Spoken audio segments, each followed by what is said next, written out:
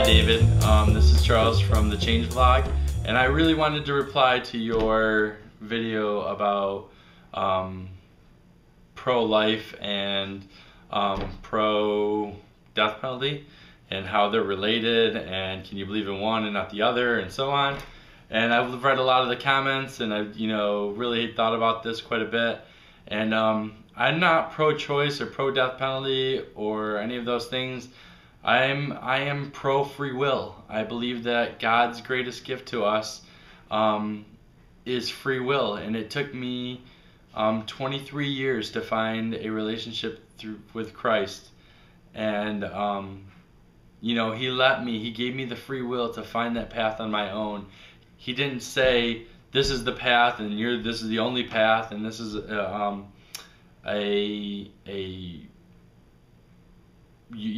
path that you can't stray from. This isn't, you're not a robot. You are a person, a human being that He created in His own image and wants to give us freedoms. And I think that is why, when you look, He could have just caged that tree in the garden. He could have said this fruit is off limits, and He could have put fences and barbed wire and all this stuff, and there could have been no way for Eve to get to that fruit. But His greatest gift to us is free will, and He wants us to take that free will that He's given us and choose to follow Him. So how does that fit into pro-life, pro-choice, all that stuff? I personally would hope that I'm never in a situation where someone would want to abort my child, and I personally don't think I could ever live with that decision. It would be just completely a nightmare. I believe that whether it's life or not, it happened for a reason, and a child is a beautiful thing. I'm raising 3 beautiful children now that I could not imagine living without, and if a 4th one were to happen, regardless of the circumstances, I would want that child in my life. And that's my personal view. And that same token, I understand the free will that God has given me, He has also given to everyone else. So if someone has not chosen to have a relationship with Christ, if someone has chosen to put themselves in a situation where they are in a pregnancy that they don't want, they have free will given to us not by a state or a national government, but a free will ordained to them by God. So they have the right to choose this. Now, and it's between them and Christ. It's between them and our God to resolve that issue. Not me, not as a voter, not as a representative, not as anything. I don't get to dictate. I don't get to create laws that remove someone else's free will. And obviously there are exceptions to the free will because we have our commandments. So you can't say, well, if you say that, then you can say thou shalt not kill. And I understand that there is an argument whether or not a abortion within a certain time limit is murder or not. I don't know where I stand on that.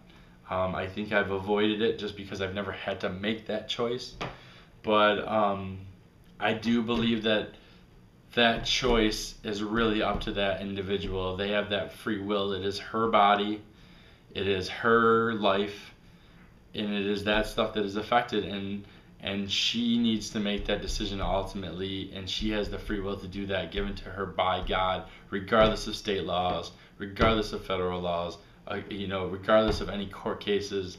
It doesn't matter what Roe v. Wade says. God gave her free will, and it is her body to choose and to reconcile that with her Maker.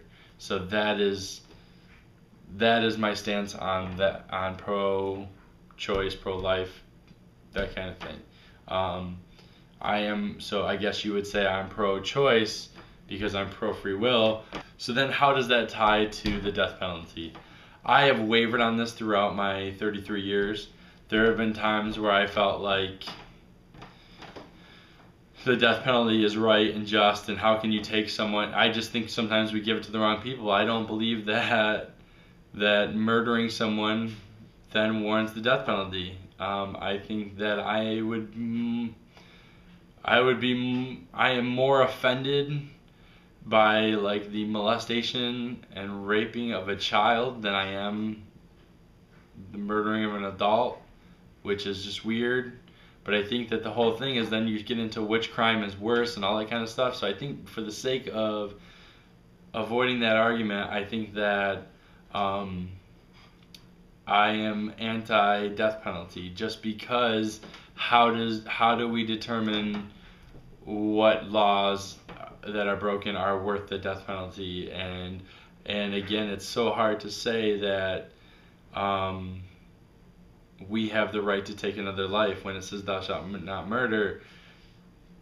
I don't, where does it say except in the case of justice or revenge, or, but I don't know, like I'm not sure I've found that clause. And you can't say eye for an eye, because that, you're taking things out of context. People who say eye for an eye need to read that entire verse, not just the one line. So, and look at it in the context of that chapter, in the book, because, that is not a reasonable answer for the death penalty. So I think that, for me, I can see cases where I would feel like personally I would like that person to pay the ultimate price, but I don't know that it's my place to make that decision. And I think there are, Chris from Faith Elements has already made a reply to your video quicker than I could have, and I watched his reply, and I really agree with his statement of, so somebody does something and breaks this commandment, thou shalt not murder, right? Well, if this person is sent to prison, and we choked up the cost of keeping this person alive for the rest of their life in incarceration, but at the very end of their life, that person established a relationship with Christ, realized their mistakes, repented, is that justification for paying that price that whole time? And I think that if Jesus were on the earth today, if we look at the examples in the Bible and who Jesus frequented, who he ate dinner with, it wasn't the obedient Christian people. They weren't Christians then, but it wasn't the obedient followers. It was, the prostitutes and the tax collectors and the people who were corrupt that he went and saw. I think that if Jesus were on the earth today in the flesh, his greatest works would be done in these prisons and these death row type scenarios and situations.